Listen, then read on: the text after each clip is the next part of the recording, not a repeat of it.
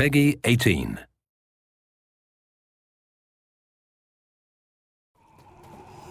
Hey guys, I'm Tanya Jessen, producer for Bulletstorm. I'm out here at Epic Studios doing some dev commentary for the guys at People Can Fly. They're out in Poland working really hard right now.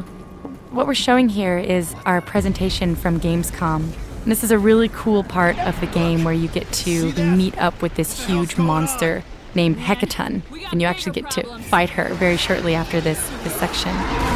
Place just keeps getting better. You're in the middle of downtown Elysium and the world is crumbling around you, and you have to get to this capsule. That's like your secondary mission, because to getting to this capsule means that you're going to get off the planet. And alongside you, you've got Trishka, and Trishka is, in Epic Games style, we like to make our female characters attractive but not like over the top, and she's definitely become a total badass. We've had to modify her quite a bit to get her looking the way she looks now, but we definitely like how she turned out. What is this shit? On your way to town, did you happen to pass through a cavern? Maybe piss something off? Now the tail that you just saw there coming out of the ground, that was a result of a lot of collaboration between Adrian and Cliff, trying to figure out the best way to tease Hecaton and introduce her as a proper, awesome boss monster.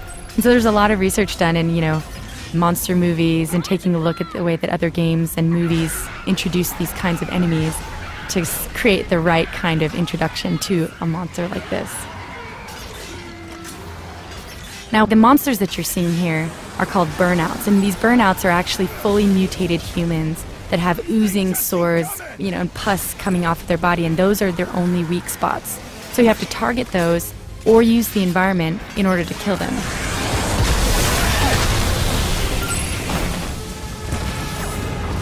Oh, great!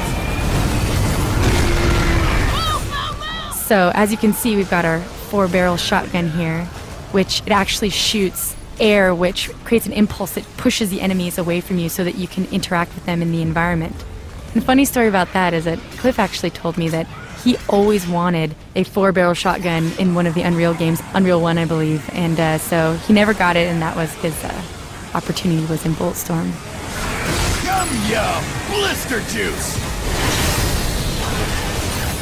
So as we come upon the reveal for our monster Hecaton, you actually see her multiple times throughout the game, and a little bit about her is that she's a mythical creature like the people who lived here before.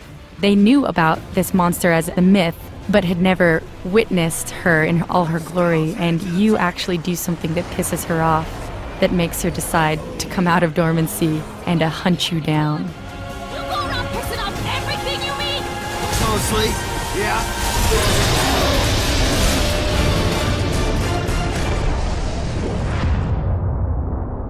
Thanks, guys. Hope you enjoyed the demo.